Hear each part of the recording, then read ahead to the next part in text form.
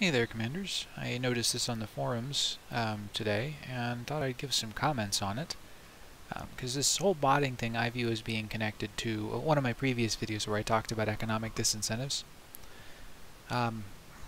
For those who aren't aware, botting is just the use of different software tools to try to automate parts of the game that are not intended to be automated. So, using your autopilot or your frame shift super cruise assist is not botting. You can use it to accomplish some botting-like tasks, but because the developers have provided a specific module to you, it doesn't count, and don't let any snooty people tell you otherwise. What does count as botting, though, is, for example, the use of internal tools to steer your ship for you above and beyond what those two modules provide.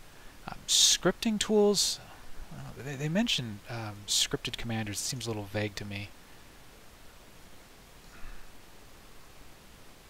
Third parties using scripted commanders. I don't know how you would identify suspect accounts because they're always operating in solo play. I don't know people who do open play scripting. Let's see. And yeah, a lot of big guys in the community. Let's see. Lots of information in here, but what this is a symptom of an issue that Fdev has failed to deal with in any meaningful way for quite some time. Typically, when botting turns up in a video game, it's for one of two reasons. In World of Warcraft, botting became a thing because the game was so popular that you could use it to power level early accounts, and then sell those accounts to players who didn't want to go through the early game grind. So there was a financial incentive to do this. I am not currently aware of any financial incentive in Elite Dangerous to power level new player accounts. If that's a thing, please let me know in the comments, but I've been playing this game for a while, and I've never heard of people botting or scripting to power level for monetization purposes. It just doesn't happen. Cheating happens. Most of the botting that I've heard of taking place in Elite Dangerous is about overcoming bad gameplay loops. So it's a symptom of game design that isn't very fun. A good example of this would be, for example, traveling long distances between star systems when exploring. Before they did the probe update and made it so that you had to actually launch probes into planet surfaces to scan them, it was possible to develop a botting tool that could navigate to different star systems and then scan all the different bodies in the star system, since you basically just had to point your ship at them for a little while. It's very boring gameplay, and it's not too hard to automate. Another aspect of botting that can be resolved is the running of low-value trade routes ad infinitum over a 24-hour period.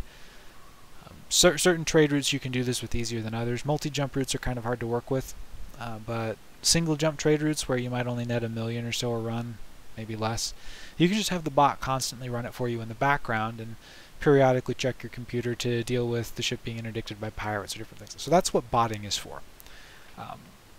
I would contend that part of the problem Elite Dangerous has that is causing the botting issue is that several of the gameplay loops are just so irritating to deal with and so not engaging that they're easy to bot, and so players will bot them so that they can multitask.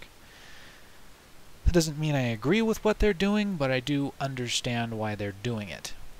And Elite Dangerous is the kind of a game that could, in theory, add gameplay loops that would disincentivize botting by allowing players to perform some tasks passively in the background. One of the ways that this could actually be done is by using fleet carriers. So I've mentioned before that I thought fleet carriers were cool, but they needed a little bit of tweaking. That there was a huge opportunity in Elite Dangerous for the game to incorporate some management simulator aspects that it's been missing for quite some time. And I see this as a symptom of Fdev maybe should take a look at this again and reinvestigate the idea of allowing players, commanders in particular, who have lots of time in the game and who have amassed lots of assets, to be able to leverage those assets in a passive way to generate some revenue.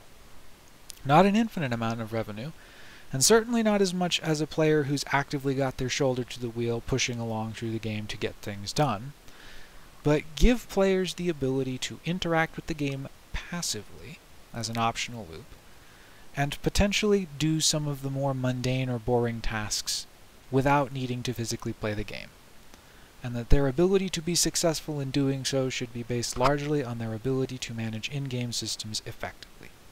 I think that would go a lot farther to solving the botting issue than trying to come up with well, I don't know what anti-cheat you can come up with. In a peer-to-peer system, your computer is authoritative. There's not a lot of power that they have to stop people from botting, especially if they're using randomizers or are being intelligent about when and where they use their botting tools. So unless Fdev wants to put a lot more money into their server infrastructure, I don't think that botting or cheating is going to go away because it's an infrastructure problem more than it is a programming problem. Peer-to-peer games just cannot deal with cheating. It's not a very efficient way to do it. If you want a good example of how prolific this can get, take a look at Destiny 2. Part of the reason they've had so much trouble with anti-cheat in that game is because there's not really a good way to do it when your computer has to be the authority on most of the calculations taking place. Now, they can monitor certain activities. For example, if you use your cheat tool to skip around, to jump from one location to another, physically changing your position on the map faster than the game knows it should be possible to do so, then a monitoring server can catch that. So some of the easier cheats that Elite could catch would be somebody using a trainer or a cheat tool to have infinite jump range and bounce from soul to beagle point in one shot. That's easy to detect because you still have to touch the transaction server to load the next system, and the transaction server can know what the maximum theoretical jump range of any ship in the game is and just kick people for doing that automatically.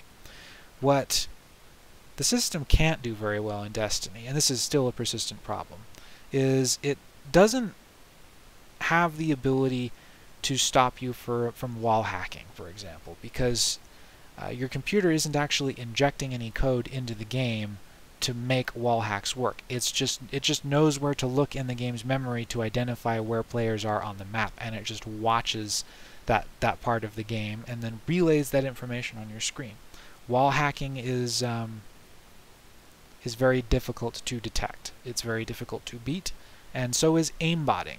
It's almost impossible to stop an aimbot from being injected into the game's code because it's doing the same thing. The aimbot is looking at this passive information and then is making active decisions on it in another part of your computer that the game can't always detect. Now, aimbotting's easy to see visually if the person in question happens to be live streaming or the game in question has a kill cam so that you can audit another player's gameplay on the fly. One of the big reasons why Call of Duty has a kill cam is so that you can catch aimbotters, but it doesn't really do much to catch wall hackers who might be able to see your position on the map through walls.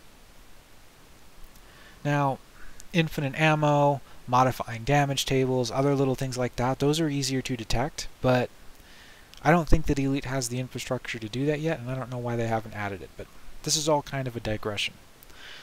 One of the solutions that Fdev could consider to address the botting solution is to look at fleet carriers as a management sim inside of a space sim. Instead of the commander and your spaceship, when you get to a certain level, it should be possible for players who are interested to be able to go in and say, okay, I am now the commodore of a fleet carrier with a fleet of ships. I have X number of NPCs that I can potentially hire out, and then give me the ability as the commander to basically hire NPC crews for ships that I'm not currently flying. So if I have a bunch of ships in my collection that might, for example, be cargo ships, allow me the ability to go in and give those NPCs objectives to complete. And you might be able to limit the number of crews I can have in flight simultaneously, but one of the most boring things in the game right now is when you have to load or unload your fleet carrier solo. You might have 5, 10, 15,000 tons of cargo, and you have to do it in 750-ton chunks on a cutter or a Type 9. It sucks.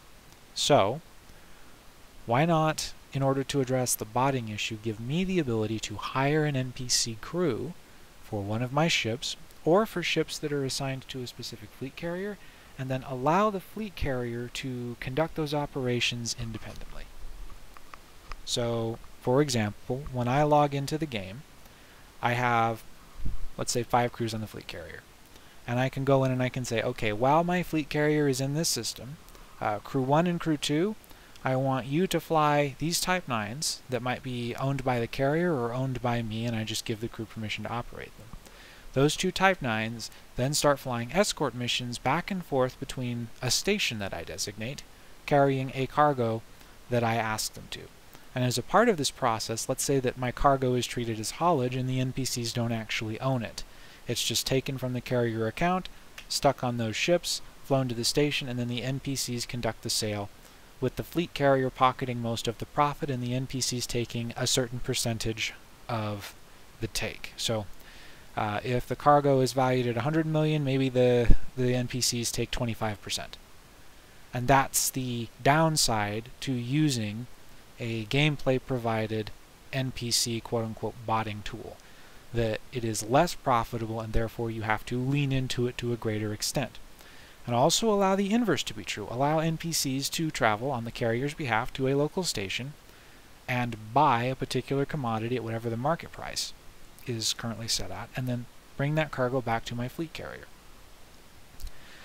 I could then assign another set of NPCs to fly combat ships that escort the cargo ships to the station and back in a recurring cycle.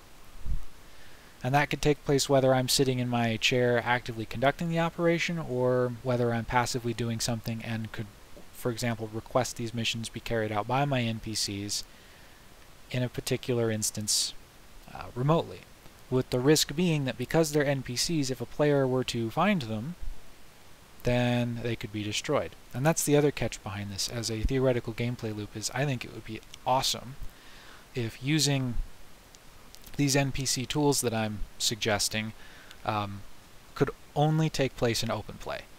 So by conducting these operations, you leave yourself at a substantial risk of being attacked by a commander, and therefore you are incentivized to be present or to take measures to invest in the security of those ships so that they have a greater chance of completing their mission, either by scheduling the tasks to take place at a specific time or by increasing your likelihood of success by being physically present. But nonetheless, taking these boring gameplay loops and giving me more tools to make them less boring, either by allowing NPCs to take some of the load so that I can focus on the quote-unquote fun parts of the game, or by making them take so little time that the investment in conducting them is inconsequential and it is easier to use the in-game tools than to try to cheat through a botting tool.